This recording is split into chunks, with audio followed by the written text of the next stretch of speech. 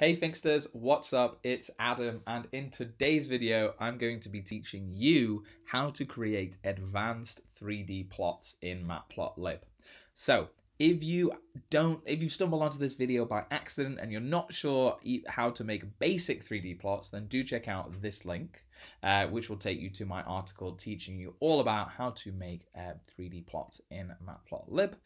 So it will cover scatter plots, line plots, and some other things like rotation, axis label, legend, etc.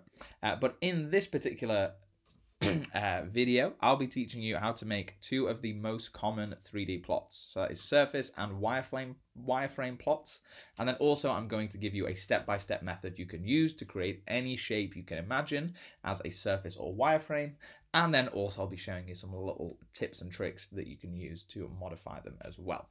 So let's dive right into it. In addition to importing matplotlib.pyplot as PLT and calling plt.show at the end, as you need to do for all matplotlib plots, to create a 3D plot, you need to import the axis 3D object, initialize your figure and axis 3D object, get some 3D data, and then plot it using axis notation. Now, as you will find out soon, this step 3, is the thing that is difficult for surface and wireframe plots. But let's just dive into the most basic example. So standard import matplotlib.pyplot as PLT, and then the 3D axis object is in from mpl_toolkits.mplot3d import axis 3D. Set up our figure and axis. You can do this a few different ways. This is the way Matplotlib recommends. So just plt.figure, fig.add subplot. We add 1, 1, 1, and this is the key phrase here, projection is 3D, which creates a 3D axis object for you. Now, this basic example, I'm just going to use the get test data function to cheat a little bit and just create data in one line for our x, y, and z. We pass this to ax.plot wireframe, then called plt.show, and if we run it, we see that this is the output we get, which is pretty cool. Only a few lines of code and we have got a 3D wireframe plot. Now you can see with the wireframe, you can see through them and it doesn't show you the entire surface. But what if you wanted to see an entire surface? Then instead of plot wireframe, you just call plot surface. And there we go. It looks like that. Now note that this is very white and it looks a bit odd, and that's because there are so many lines, these white lines here that are on the surface, that it looks white instead of blue. But I will show you how to change that later on. So we go back to our wireframe. And if you choose a lower value here of 0.1, you can have 0. Let's say 0.5, and then it looks a bit different. And if we change the surface, you'll see it's even more intense. Or if we just change this to 0.5, you can see it's less intense. And this is a bit of an interesting function, which I'll get to later. But let's change all of this back. And I think this was 0.1. Cool. All right, so you've just made your first 3D wireframe and surface plots. Don't worry if that was a bit fast. I'll dive into a more detailed example now. Note also that I'm using a different style to the defaults, and that's because I use Seaborn. So actually when I run my Jupyter notebooks, this command is run automatically. So import Seaborn as SNS and then sns.set to give this style. Feel free to download Seaborn and do that as well. I think it looks very nice. So let's dive into a more detailed example. The 4 steps you need to create an advanced 3D plot are the same as those needed to create basic ones. So if you don't know those, please do check out this article. And Matplotlib has the helper function get test data, which will generate some data for you. So it accepts a float, any float you want, but for best results, choose a value between 0 and 1. The larger values actually give less detailed plots. But to be honest, it's not the best way to learn 3D plots, I don't think. So I'm going to teach you that now. So the best way to do it is to create your own custom plots. So let's think about the end goal we have. We want to have 3 NumPy arrays, X, Y, and Z, all capitals, which you'll pass then to ax.plot wireframe or ax.plot surface. As we do here, we have our X, Y, and Z, and we just pass it there. then we're going to call plt.show. But in order to get these arrays x, y, and z, we have to follow these 4 steps. So 1, we need to define the x-axis and y-axis limits. 2, we need to create a grid of x, y points to get our capital X and Y. Then we need to define a z function. We apply that z function to x and y. And then we get z. So what does that all mean? In Matplotlib, the z-axis is vertical by default. So this axis here is the z-axis. So we can see here, so this is x, I believe, and this is y. And you can see then that the xy plane is this flat plane here on the bottom. And we can see that for this particular graph, x is defined between 0, is between minus 30 and 30, and y is also between minus 30 and 30, and z is between minus 80 and 100. So what we want is we are creating this axis. So we need to have the x values all ranging from minus 30 to 30, and then we need these y values as well. So the first step in order to create these axis objects is we want to define the limits for our x and y axis. So for this, an easy way to do that is using the mp.linspace function. I have an article about that as well, if you want to learn how to use that. But in short, it accepts there are 3 most important arguments. So the first one is the lower limit, the second one is the upper limit, and num tells you how many values will be in this list. So what it does, it creates, an array of values. So this one here, x equals mp.linspace minus 5, number's 100. It creates an array containing the numbers from minus 5 to 5, and it's 100 numbers, and each of them are equally spaced out. So here we've defined x between minus 5 and 5, and y between minus 2 and 2. We've given x 100 and y 70, and you'll see why that is important in a minute. So we will run that, and if we do type x, we get that it's an array, and if we print x, we see it goes from minus 5 here all the way to 5 there, and the difference between all these numbers is the exact same. Cool. Okay, so now the XY plane is a 2D object, and what we want is, we can see that on a surface, and even for a wireframe, every single point on the XY plane has a corresponding Z value. So we need to, for x is 0, we need to have a value for when y is minus 30, when y is minus 20, when y is minus 10, when y is 0, and so on, but for absolutely every single number.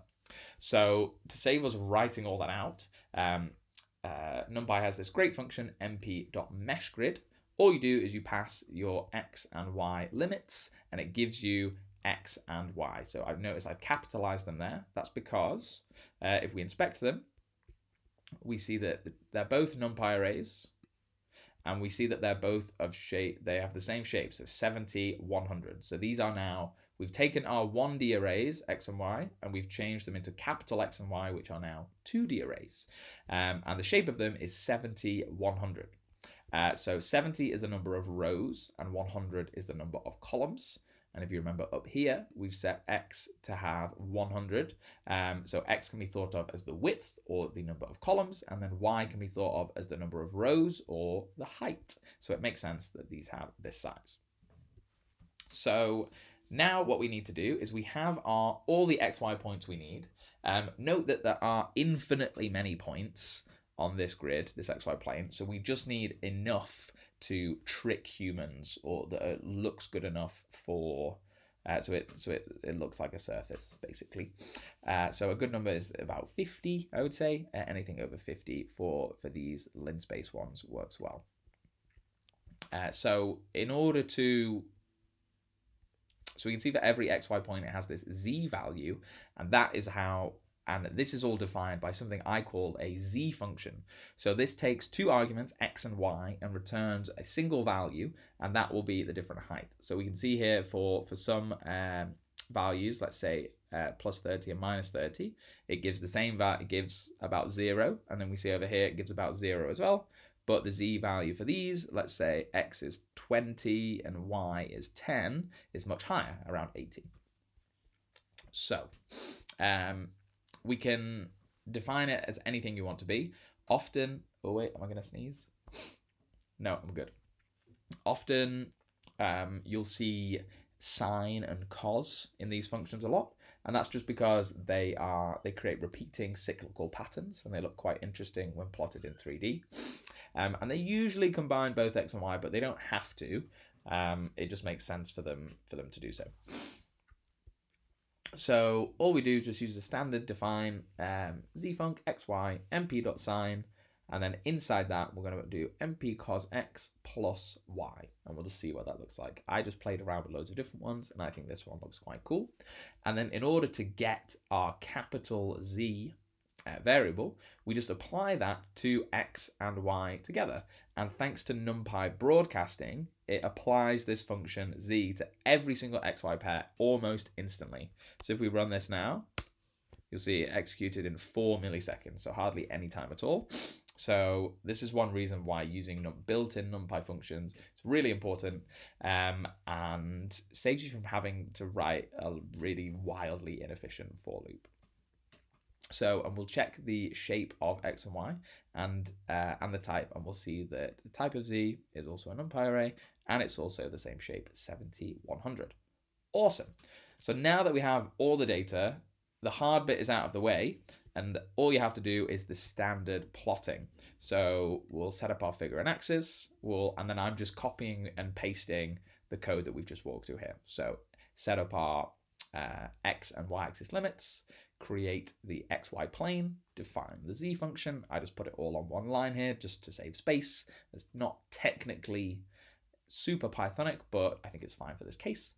And then create our z 2D array. And then like we wanted, ax.plot wireframe xyz, and I'm just going to use the set method to set the x label, y label, and z label, so you can see which axis is which. Call plt.show. And here we go. So you see, this is the x-axis, this is the y, and this is the z. It has cut it off a little bit there. But this is our wireframe. I think this looks really, really cool, I'll be honest. This cool shape, you can see it's going up here, it's going down there. Very, very interesting. And this is why 3D plotting is really helpful. I really recommend you play around with z functions. So we can just define this to be something else. So let's say if we just do x squared, for example, plus y, you'll see, whoa, that looks pretty weird. Or if we do mp.log x, so this will be odd because you can't, because x goes from -5 to 5, you can't log a minus number.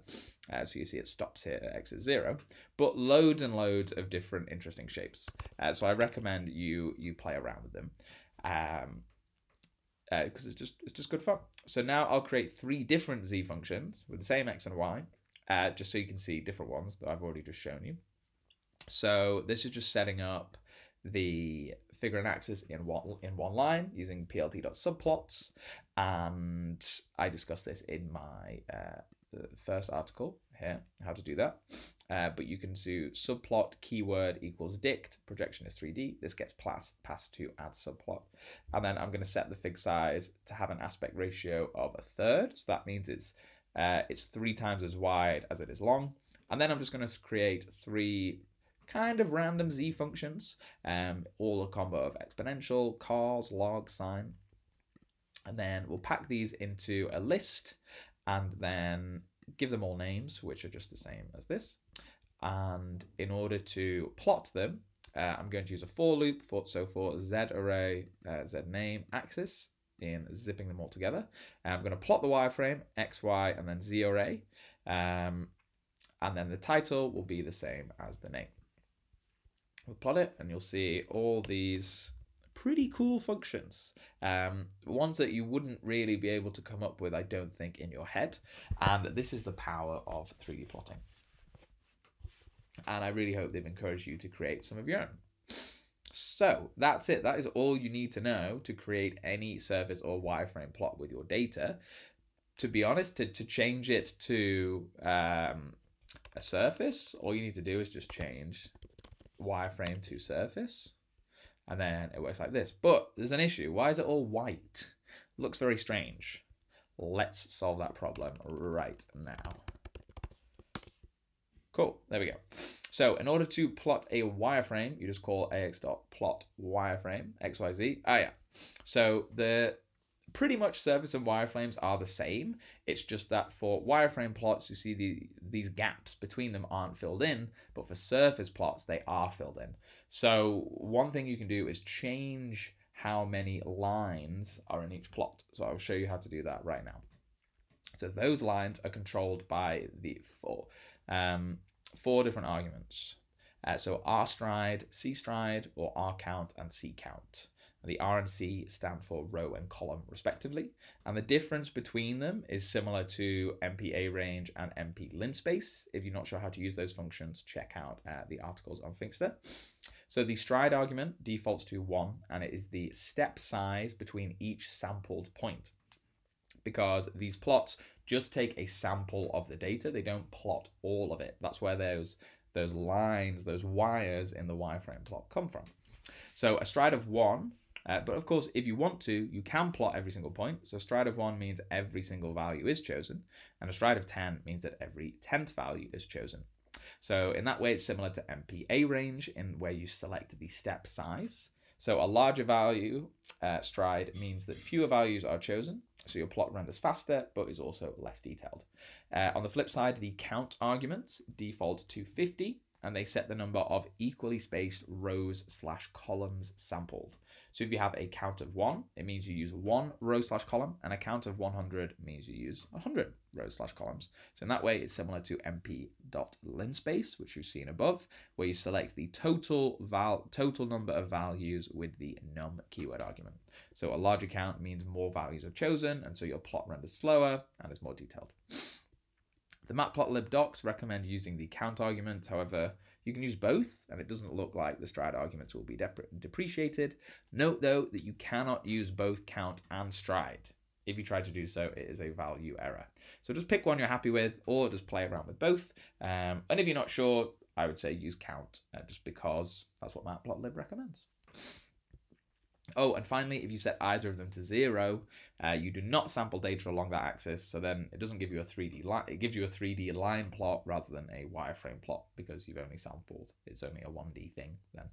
So let's go over the differences. So I will be making a lot of plots that look like this. So using fig axis, plt.subplots, creating, actually I'll be using these XY things, X, Y, and Z arrays a lot, but I will then be using this for loop pattern a lot. So for stride axis, but I'll be changing strides and stuff to colors and whatever. But you'll be seeing this zip ax.plot wireframe and then ax.set title. Very common. I won't be going over it every single time, just to save time, because they're all very, very similar. So here I'll just highlight the most important things. So the most important things is I'm using the same X, Y, and Z arrays as before. And I'm setting different strides, 1, 5, and 10, plotting them, and you'll see that a stride of 1 selects absolutely everything. Stride of 5 selects a bit less, and a stride of 10 selects even less. And now I'm going to do the exact same thing, but we're going to set counts to different values. So rcount and ccount, both the same. And we'll see that a count of 5 gives you a much less detailed plot than count equals 20, and then the default count equals 50. Awesome. Okay, so surfaces. To make a surface plot, as you've already seen, call ax.plot surface xyz, and these can all be modified through count as well. So again, all this code here is the same. We're just setting the count to 5, 20, or 50, and you'll see that here this is the default. It's very white because the lines are all white. But as we decrease the count, we can see more and more of it is blue. But what if we wanted, one issue with having a low count is that our plots are actually less detailed because they've sampled less of the data. So this is actually a better representation of it than count equals 5 because it might miss some of it. So how can we fix that? How can we actually have a nice blue plot without missing too much of the data? So we can do this by setting the line width of these lines to a smaller value, either such as 0.1 or 0, with the line width or LW argument. So here, I'm just using the same code as before, but just plotting one surface and setting the line width equals 0. And you can see now, although the lines are there and they're still faint, everything is blue, and it's much nicer to see everything. So that's cool. One other thing you can do if you still don't like these little white lines is you can set this keyword argument anti-aliased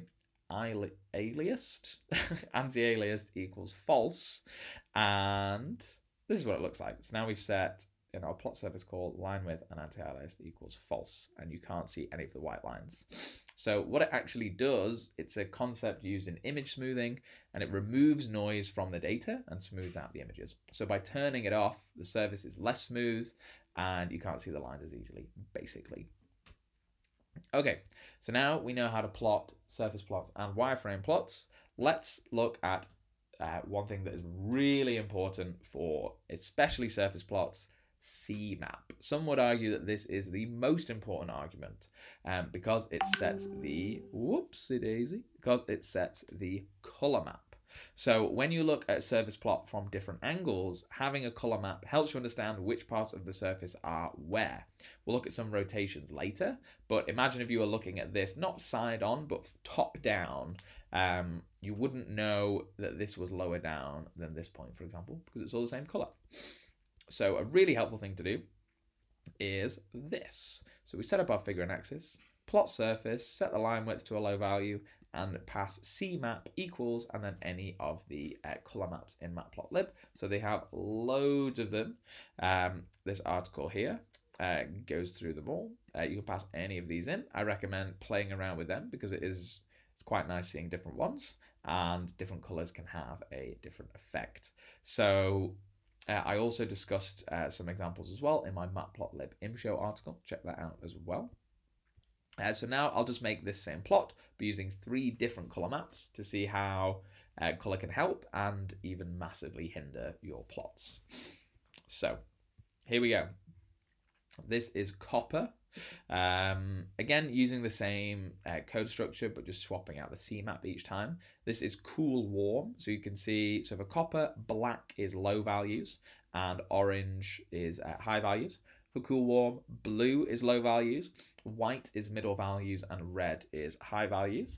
And then for jet, oh god, craziness. So I do not recommend you ever use jet. I'm only using this as an example of why you should not use it, because it's so difficult to tell or remember which is high, which is low. Is green, this in between green and blue, or in between yellow and red, and all this. It's very difficult. It can look nice on the eyes a little bit, but it's not useful to do any scientific analysis, unfortunately. So I think copper works quite nicely if you want to highlight 2 different areas. So you want to highlight low and high areas. Cool warm is quite nice if you want to highlight 3 areas. So if you specifically want to highlight low, middle, and high areas. And jet is not really useful for anything apart from examples telling you never to use it.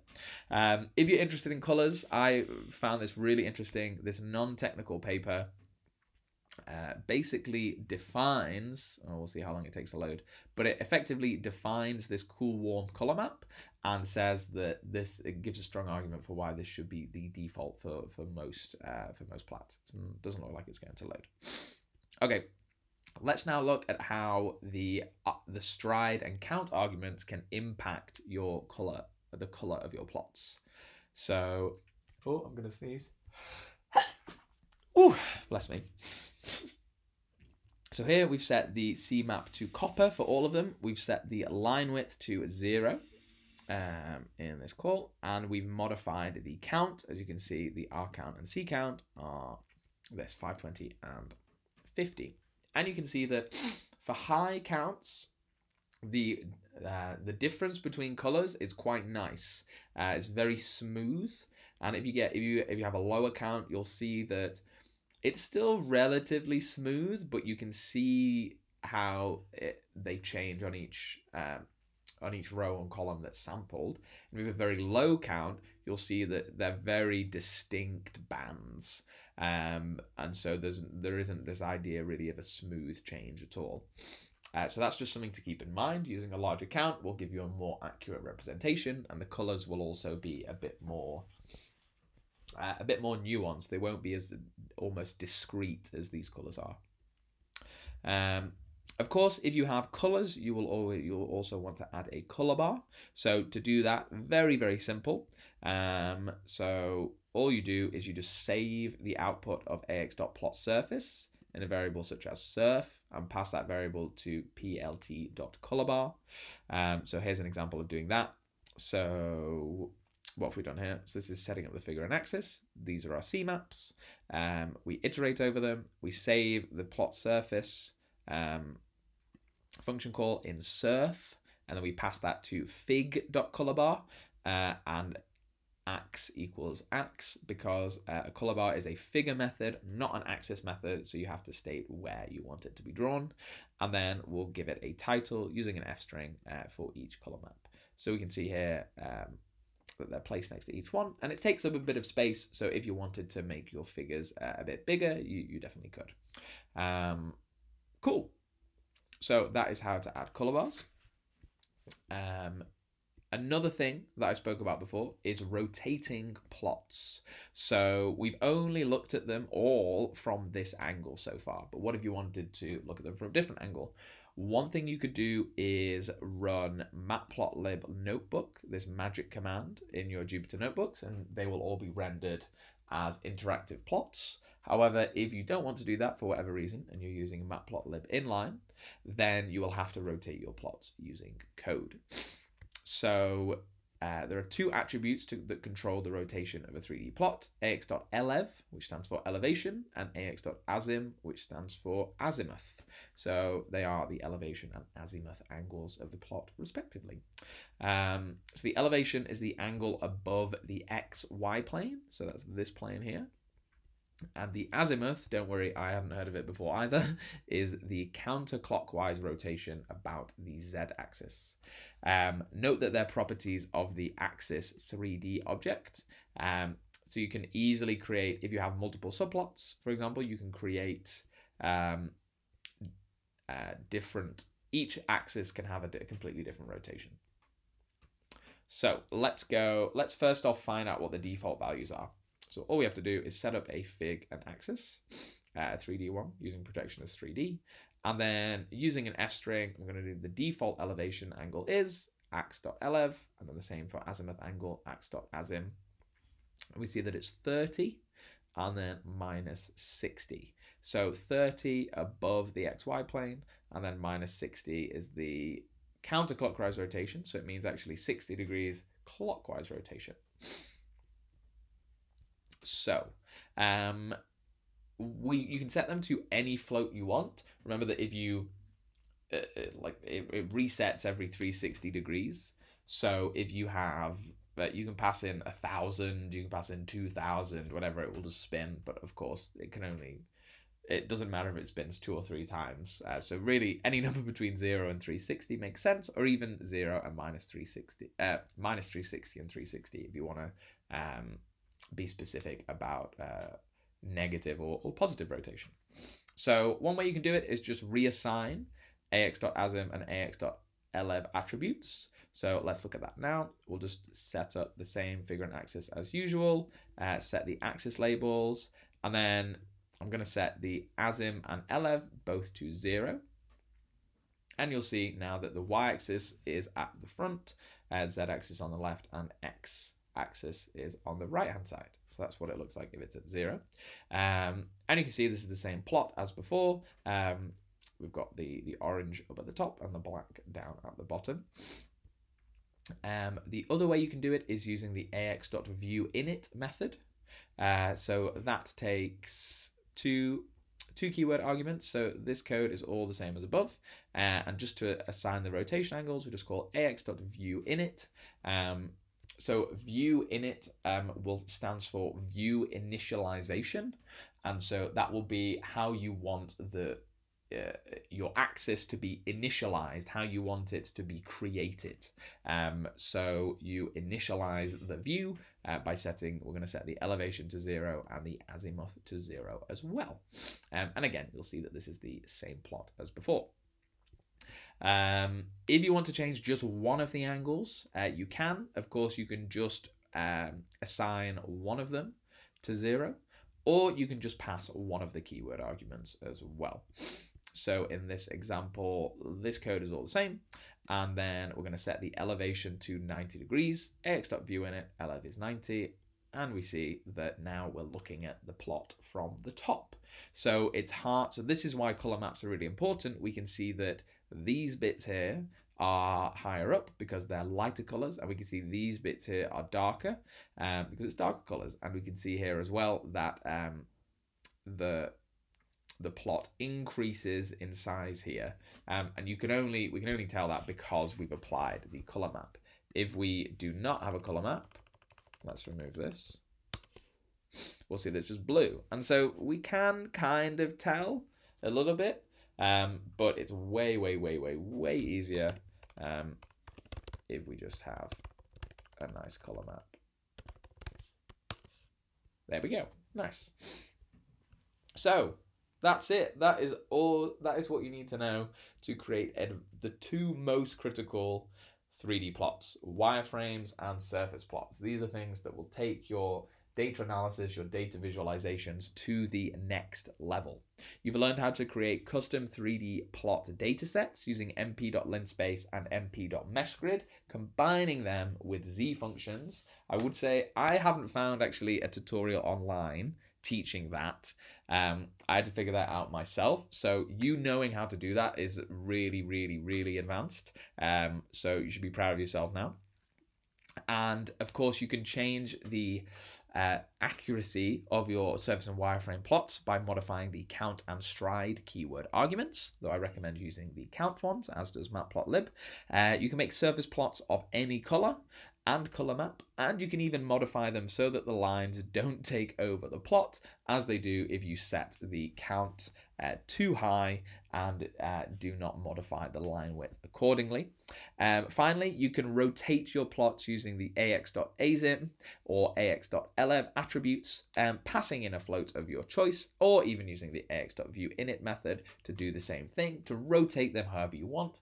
Of course, though, if you want to create interactive plots, make sure you run Matplotlib Notebook instead of Matplotlib inline in your Jupyter notebooks. So, congratulations on mastering these plots. There are other advanced plots as well, which you can check out, such as the contour, trisurface, and quiver plots.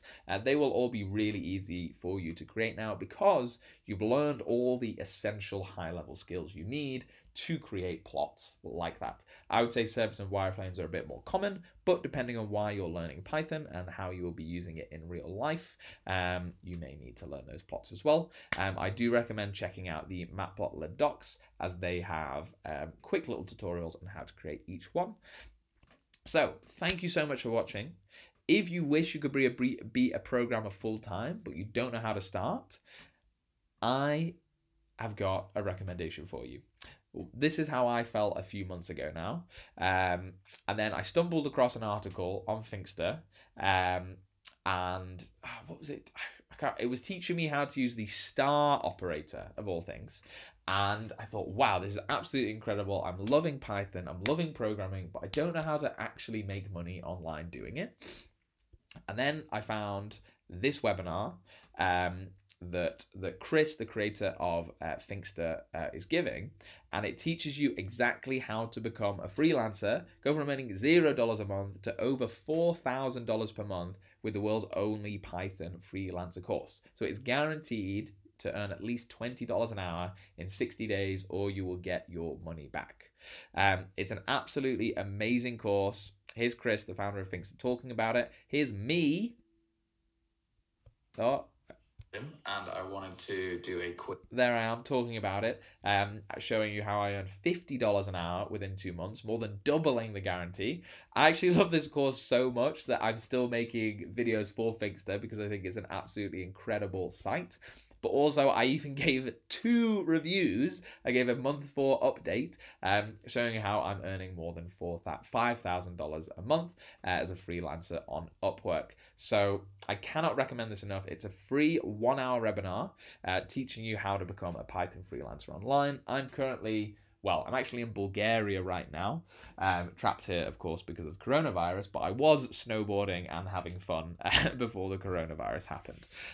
So if you're not making 6 figures a year with Python, you will definitely learn something from this webinar. They're proven, no BS methods that will get you results fast. So it won't be online forever. I recommend you click the link below, sign up before the seats fill up, and learn how to become a Python freelancer guaranteed. So thank you so much for watching. It's been an absolute pleasure. I hope you've enjoyed it. If you have any comments or queries, post them below, and I'll try to get back to you as soon as I can. Thank you so much, and I will see you in the next one.